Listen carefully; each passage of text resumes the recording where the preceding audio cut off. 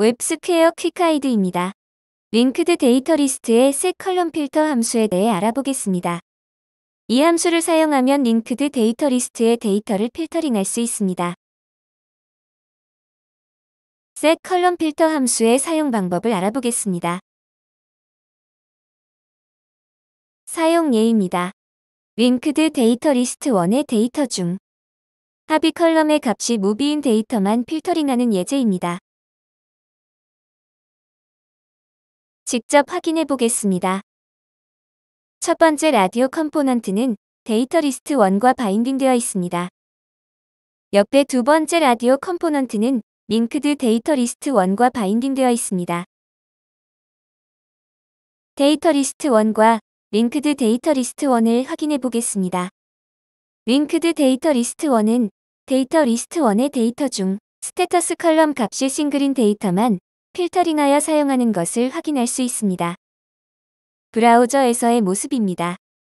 데이터 리스트 1과 바인딩된 라디오 컴포넌트는 모든 아이디를 표시합니다. 링크드 데이터 리스트 1과 바인딩된 두 번째 라디오 컴포넌트는 스테터스 컬럼 값이 싱글인 데이터의 아이디만 표시합니다. 컨트롤 키를 누르고 마우스를 우클릭하면 표시되는 디버깅 메뉴를 통해 데이터 리스트 1의 데이터를 확인합니다. 첫 번째 라디오 컴포넌트에는 모든 데이터의 아이디가 표시된 것을 볼 수 있습니다. 두 번째 라디오와 바인딩된 링크드 데이터 리스트 1의 데이터도 확인해 보겠습니다. 표시된 아이디들의 스테터스 값은 모두 싱글인 것을 확인할 수 있습니다.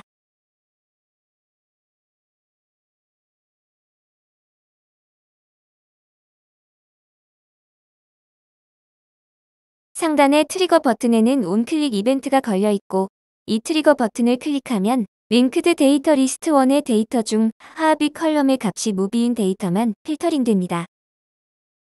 브라우저에서 확인해 보겠습니다. 트리거 버튼을 클릭하면 두 번째 라디오가 표시하는 아이디 개수가 줄어듭니다. 데이터가 필터링 되었기 때문입니다. 즉, 합의 값이 무비인 데이터만 표시됩니다. 디버깅 메뉴를 통해서 확인하면 표시된 아이디에 해당하는 데이터는 스테터스는 싱글이 돼 합의 값은 모두 무비인 것을 확인할 수 있습니다.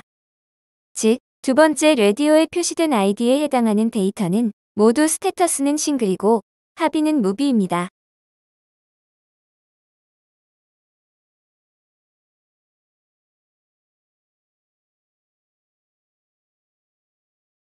화면을 다시 로딩하고 트리거를 다시 클릭해 보겠습니다.